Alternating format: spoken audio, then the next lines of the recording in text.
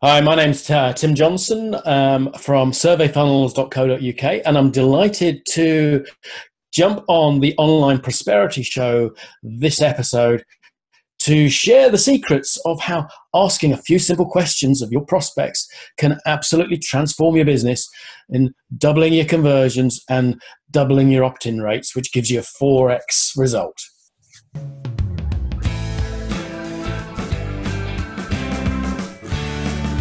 Welcome to yet another exciting episode of the Online Prosperity Show. And today I've got my man here, Tim Johnson. Tim, how are you doing? I'm great. Thanks, Prosper. It was great to be here, and thank you for welcoming me. I'm really looking forward to our time together today. Fantastic. Now, Tim has a wealth of knowledge in one of digital marketing's best kept secrets, which are surveys. I'll just give you a bit of a background to what survey funnels actually are, or what survey marketing is. I think it was in 1999, Seth Godin, he published a book called Permission Marketing, which took a whole new look about how traditional interruption marketing is now dead, and we're now living in an age where we actually have to ask our prospects permission to talk to them and then build trust with them and then ask for that sale. So that's the reason why I had to pull out Tim, and so that he can give us a bit of value and his expertise on what a survey funnel actually is, who needs it, and why it's particularly important in this day and age to actually ask for the sale from your clients there. Now, Tim, thank you so much for coming up on the show today. Tell us a little bit about your story and how you came up to establish and start your now new venture, Survey Funnels. Sure. Well, I started off life back in the 90s with a traditional manufacturing business. We made cupboard systems, and I took that from, because I knew I was never going to make it in the corporate world. I couldn't play the politics, so I always knew getting into my own business was the way forward. So I bought into a small failing joinery company and turning over 200,000. And over 8 years, we built that to 4 million turnover, 50 staff, great big factories, machinery, vehicles, you name it, the traditional business. And it was great fun. It was a great achievement. There's a great bunch of people, and we did really well. And I had, all the trappings of success: big house, big mortgage, big car. And my big car was a big fat Lexus at the time. I drove around a country lane a little bit too fast one evening and managed to flip it upside down, slide down an embankment, and and fortunately, the mind does amazing things, and it blanks that little bit out. But the first thing I can remember is standing on the side of the road, looking down at my upside-down car, wondering what the hell do I do next. And to cut a long story short, I eventually wandered down the road, found a little country house, banged on the door to let me in. This was about 1 o'clock in the morning, on a dark November night, way back in 2001. And as luck would have it, the woman who answered the door eventually was a theatre nurse. So she laid me down a hallway, kept me conscious while the ambulance arrived, and then the next thing I knew, the surgeon wakes me up on the ward the following day, apologising for amputating my arm at the elbow on the right arm. But lucky to be alive, lucky left-handed, and I thought I was going to lose all my arm because it was also flapping from the shoulder. That took a couple of years to heal, but that's another story.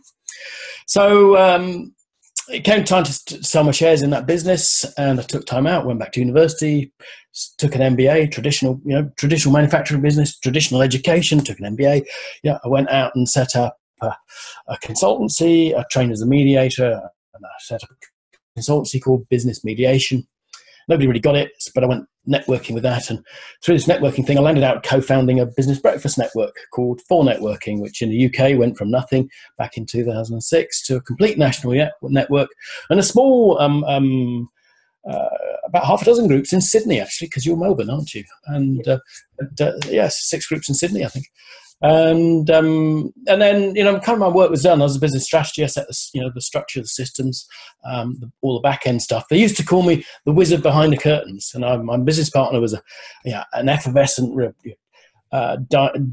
dynamo character, guy called Brad Burton. And my work was done. So I sold my shares, moved on, and and then went through my whole sort of midlife crisis, really, trying to think what it's all about. I built 2 successful businesses, and the kids had left home, and the kind of inevitable divorce thing. And I took some time out, so I wrote the Success book,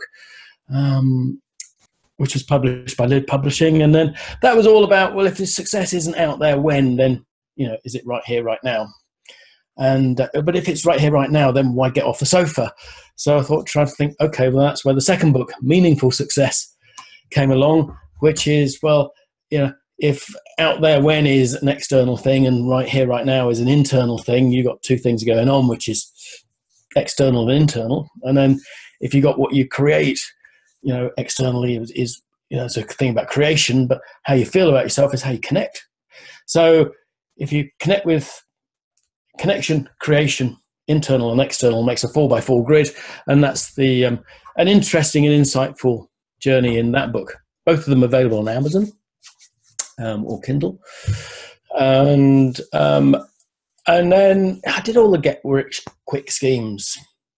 Property, left field tax planning, buying distressed businesses for £1 and flipping them, and that kind of thing. And they're all okay, but it's, these kind of left field edgy things are left field and edgy for a reason, And so it's great experience and great learning. But actually, one of my things about having a business is, I used to call it's like Brighton Rock. It's like having this seamless core that's consistent all the way through. But it's difficult to articulate, and meaningful success is kind of all get everything lined up properly, because that's when you focus on what you're doing and do it really well and really deeply, and you make it from the start to the finish, everything's aligned and works through, then you kind of can't fail. And then I thought, I built 2 multi-million-pound businesses to get a nice lifestyle, as well as the fun of doing it. But also, I'm getting into my mid-age, and I'm not sure I had the energy to set up these huge, manufacturing plant or a network with, tens of thousands of members and team members, 1,000 team members, and all those traveling. You're always out traveling on the road, and so on. It's great fun, but maybe there's got to be an easier way. And Jeff Walker, product launch formula fame, talks about the 5 freedoms. He calls them 4 freedoms. I come up with 5, which is and who's not going to want freedom, location, be able to work where you want, the laptop lifestyle, financial freedom, to have enough to pay your bills and have plenty left over. We don't have to be gazillionaires overnight, but actually worrying about money is a pain in the arse. Have the freedom to do the work you love, something you're passionate about. Have the freedom to choose the people you work with, because actually, if you're working with arseholes, it's life's not great. And you can only do that if you're not desperate for work, and if you've got enough leads coming in that you can actually, afford to let the people you don't want to work with go on by. And the 5th one, of course, is time.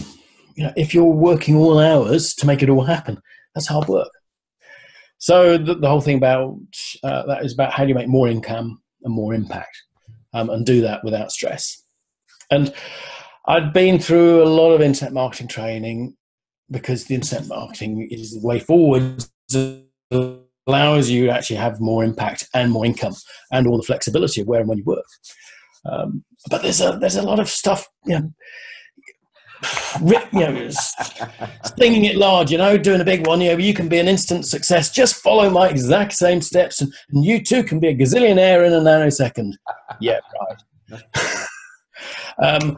And so I spent literally 2 years and tens of thousands of pounds on training, and eventually I came across Ryan Levesque and the Ask Method. This is his book. It's not the sexiest cover, but it's a great book. And I got onto his program, and he turns things on its head, because rather than buy my stuff, you ask a question. What's important to you? What's your biggest challenge?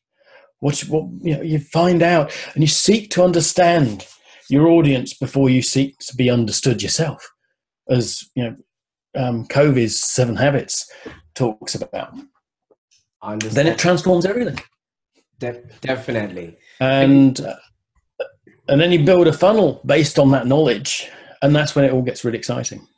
Understandable. Thank you so much for that, insight back into your life and, the mishap that you went through, and, that didn't stop you. And now you are on a mission to create and relate for those that you're going to be, getting money off of. So you did mention quite a lot of, business experience and, a few things that you did in the past. What would you say out of all the things that you went through has been the biggest lesson for you so far? I think, the biggest lesson for anybody in business, and there are a few key things, it's about focus, purpose, and passion. Because if you put those three together, you really can't go wrong, because all the business are built up from startup. It's really easy to get into the comparison game, thinking you're not good enough as the guys who've already been around the block for a few times.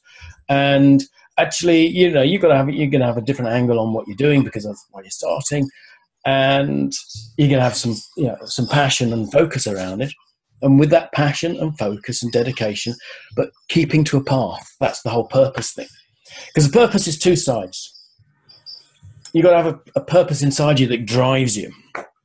But you've also got to have a purpose as in you've got to do it on purpose. Deliberately, by choice, by design. I remember when, full networking, a couple of years in, and we'd grown faster than any network had grown in the UK. And people said, "Are you surprised how quickly it's grown?" And I said, "No, I expected to go faster, actually, because it wasn't by chance, it was by design." And that's about doing something on purpose. If you want to grow a business, it doesn't happen by accident. Steve Jobs at Apple, or Elon Musk, or Lego, or any of these large businesses, they don't grow by mistake. They grow on purpose. And understandable. You have to be intentional about the work that you're putting in. And you did mention focus, which is follow one course until successful. So pretty much when it comes to, asking money off of our customers, we really need to be serving them, or serving a purpose, or fixing a problem that our customers have. And we can't specifically know what they're going through unless we ask, or we get information from them. Okay. So the work that you're working now, which is the survey formula, is designed to collect data and then segment the leads that you'll be putting through the funnel. Can you just walk us through, your day-to-day activities while you helping your customers with survey funnels? What is it that you're actually doing, and why is it important? Okay. I mean, there's four fundamental stages to a survey funnel. And that is seek, which is seek to understand what your clients' pains are, what kind of buckets they're in, to segment them into different buckets. And then think about your steps that you're going to take. So you'll be a product staircase, or the progression you're going to take your prospects through into clients, and from a one-time offer to an initial thing, to how do you get them to be continuity products, so they stay with you from starting as a prospect to staying with you as a long-term customer, so you're not having to permanently reinvent the wheel. And then once you've got that working, is how do you scale, how do you stack your funnels, how do you grow, how do you do joint venture stuff, and so it goes on. So from seek to understand, segment, take people through stages or steps, and then you can scale. So that's your 4 S's to a survey funnel. Understandable. So once you found out who these people are, you segment them depending on their needs at that particular time, and then whatever steps you're going to be taking them through, and then scaling. For what sort of products can you use a survey funnel for it to be actually meaningful and have full impact? Well, it's you're hard pressed to think of almost a business where it's not meaningful, because unless you're doing something like I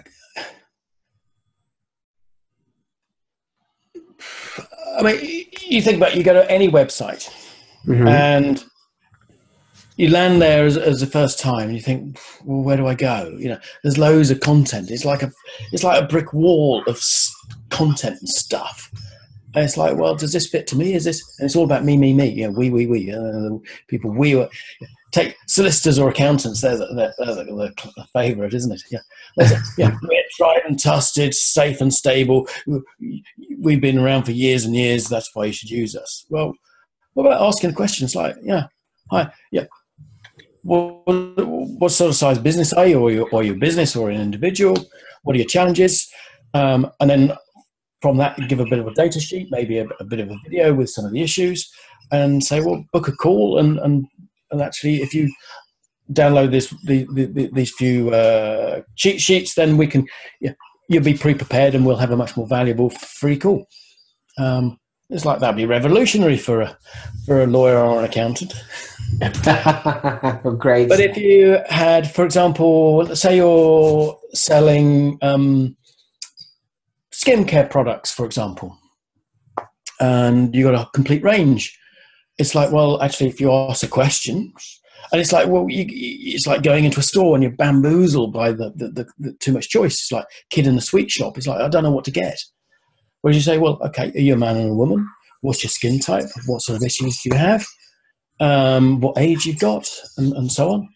So half a dozen simple questions, and then you can then recommend, based on the answers you provide, we recommend this, and we give you a special offer on them. It's like, shit, that fits. You give me a great offer, and it's relevant for me. Why am I not going to buy? Great stuff. So when you're putting out these survey questions, is there any specific questions that you need to ask, or are you just generally fact-finding so that you can be of best service to your customers? Well, of course, there's a whole there's a whole masterpiece to surveys, because first of all, who wants to provide a survey? So, and I once was a restaurant, and there was a fantastic waitress, and she wanted to get her brownie points up, and the way she did that was answering a survey. And the survey was unbelievably long. It took like 15 minutes to respond. And if it wasn't for the personality of the waitress, there's no way I would have ever completed that survey. So first of all, people don't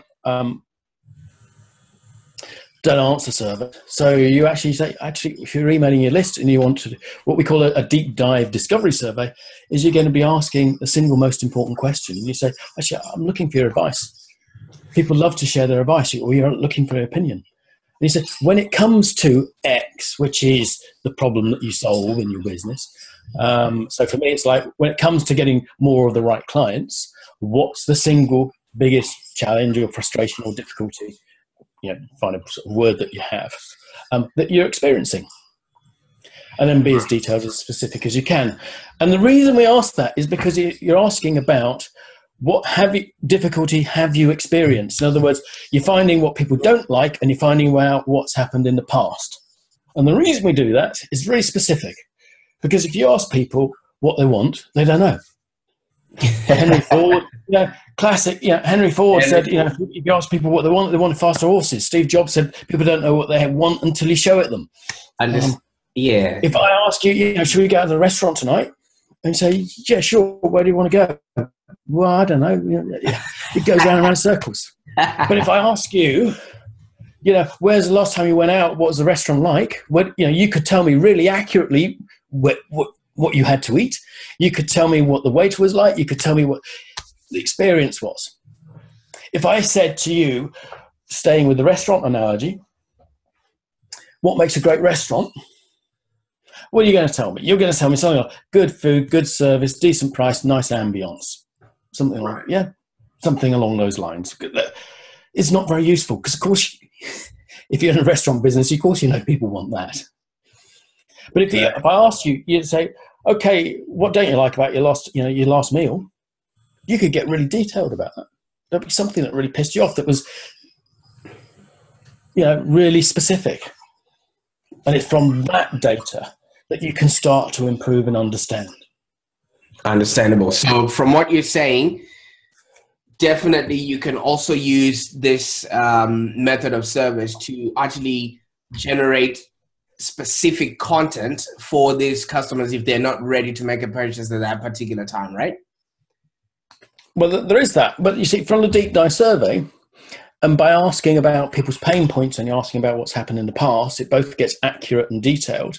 You can start to build up a picture, a deep, rich picture of your client's world. And when you do that across scale, you could do two things. Is one, you can realize that people in different categories. And yeah, you've got to, the idea is to try and get 80% of your marketplace, because you're never going to get everybody into 3 to 5 buckets or categories or segments. Right. And then from the data you got, you can create a rich story that really resonates with them. So when you're talking about your email copy, your landing pages, your videos, that you draw out those elements of pain and frustration that people got and think, yeah, they nail me. Then you have them. You have their attention. And back to Seth Godin, permission marketing. Gaining attention in the marketplace is the single hardest thing to do. And that is because most people are shooting their shit.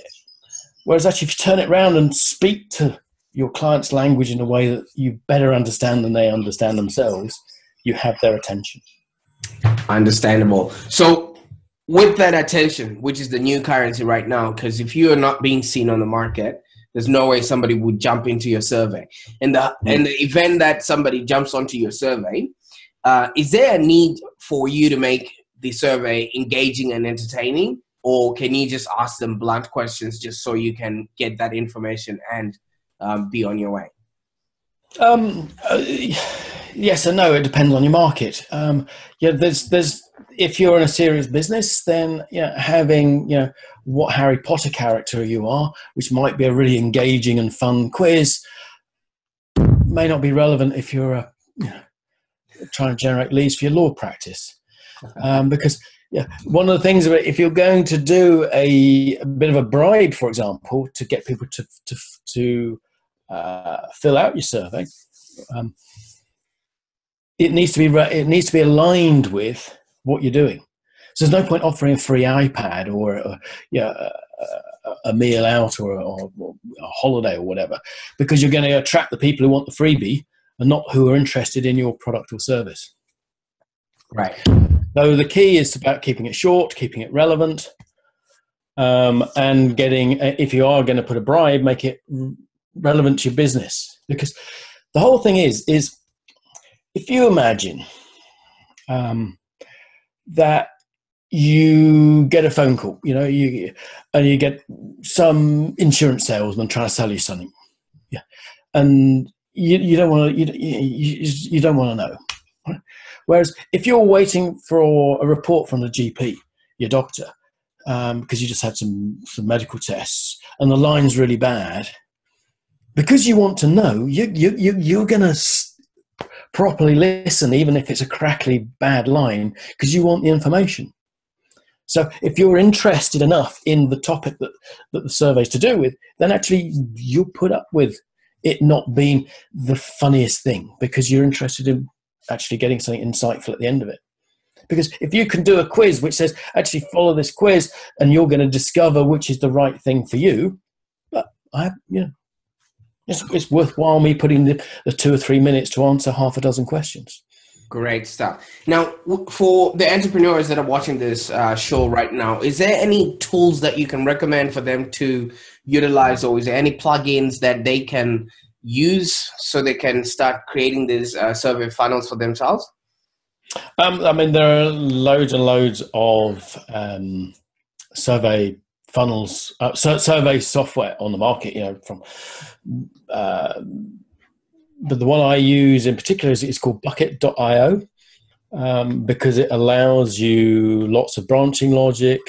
It allows you to put a Facebook pixel on it, so you can retarget people who have taken the survey even if they haven't actually put their details in, so they don't have to supply their email address, which means you're going to get much better engagement, and also lots of analytics behind the scenes, so you can really because the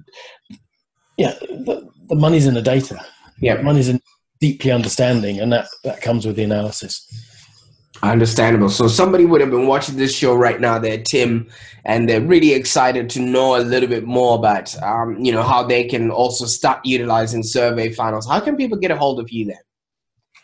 Then get a hold of me at surveyfunnels with an S on the end, .co.uk. Of course, it's digital working, so whilst I'm based in the UK, I can work anywhere. Great stuff. Obviously, like we mentioned right at the start of this show, people like Seth Godin have been talking about this since the year 1999. So this is not anything pretty new, but it is very important now. So you can stand out in the noise that's online, by actually knowing what your customers want and delivering that to them. Because as Tim mentioned earlier on, if you actually understand the needs of your customers better than they understand them themselves, and providing them a product that actually satisfies whatever problem they might be going through or solves a quest they might be going through, then they would know, like, and trust you. And people do business with those that they know, like, and trust. Well, Tim, I can't thank you enough for your time today, your expertise, and your knowledge, and also your story about how you became who you are today, and somebody we can learn off of today. Have you got any last words for our viewers today, Tim? No, it's great to be with you, Prosper. And, as you say, the Ask Method is never going to go out of fashion. When we meet somebody face to face, we don't just go and blast buy my stuff. We ask a few questions first and we tailor our message. That asking some simple questions to tailor the message that you give people is the heart of the Ask Method. And it's time it was universal online as the way it is universal offline. Understandable. So literally, just because your customers have swiped right, it doesn't mean they're ready to Netflix and chill with you. You still have to ask for permission for you to actually generate leads from them. And with survey funnels, you will be able to segment your leads on the fly and actually, know exactly what your customers need before they ask. Thank you so much once again, Tim, for your time today. Absolute pleasure. It's been great talking with you. Thank you so much.